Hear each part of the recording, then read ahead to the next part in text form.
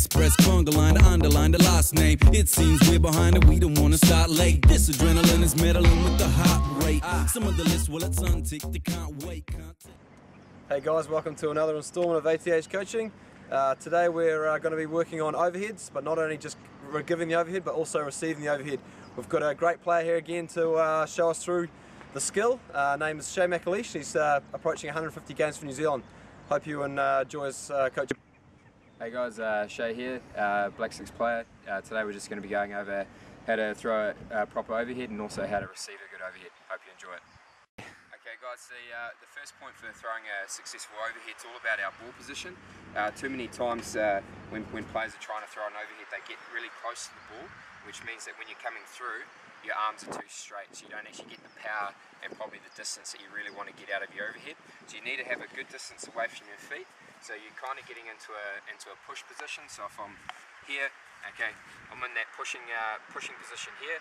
Ball's right at the front of my toe, okay, and then from there all I do is just rock my right hand back, try to sit it in the crest of my elbow, so then my stick's on the angle that it needs to be.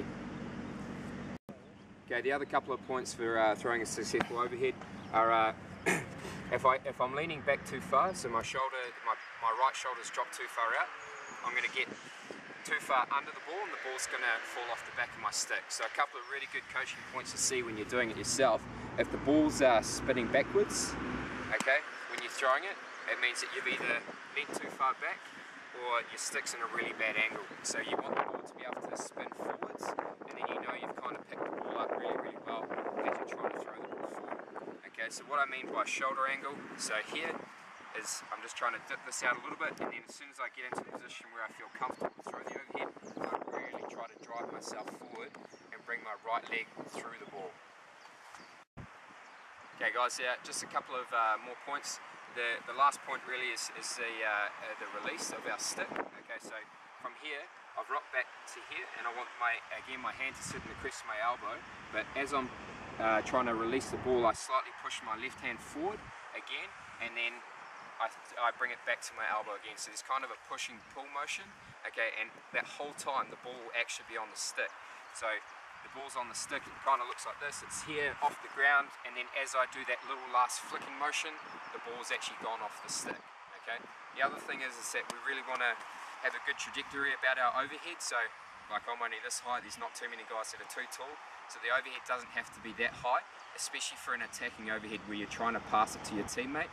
If you're just trying to clear possession from deep in the corner where you're getting pressed, it can be as high as you like, because that's just buying yourself time.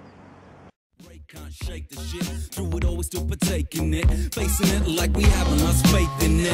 Of course you got stakes in it, it's not a matter of you wasting it, like black crude and Kuwait in it, cat of nine tails, rat racing it, spend all our days in it, raising it, cut to the paper. Okay guys, last point, obviously you can't flick a stationary ball, it's got to be at some point moving.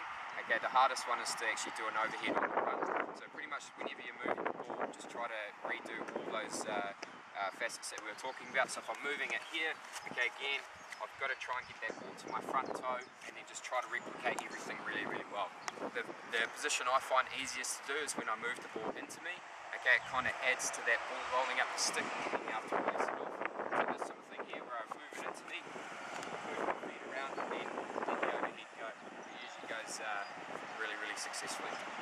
You shed too much and not be blind. If I didn't give a shit, I'd probably just run. That's why I'm sending out the signal. 1, 2, can you hear me? Yes, indeed, we need to plant seeds. That might mean to leave, cause life is light speed. Get it all together, dot the I's and cross the T's. I'm not got the key, no philosophies like Socrates. It hasn't always been a perfect fit, but it ain't a contract either party need to rip up. Don't want no mix up, you could get a lift up. Nobody decapitated, others over hiccups. You're the kind of person that you notice when they're gone. The little hand talks as the clock ticks on. I miss that song that we sung so long ago. I know a little place you can dock your boat. You're not Ronnie Biggs, you're really not on the run. It's like I haven't seen you since the Rabbitohs once. Welcome back whenever you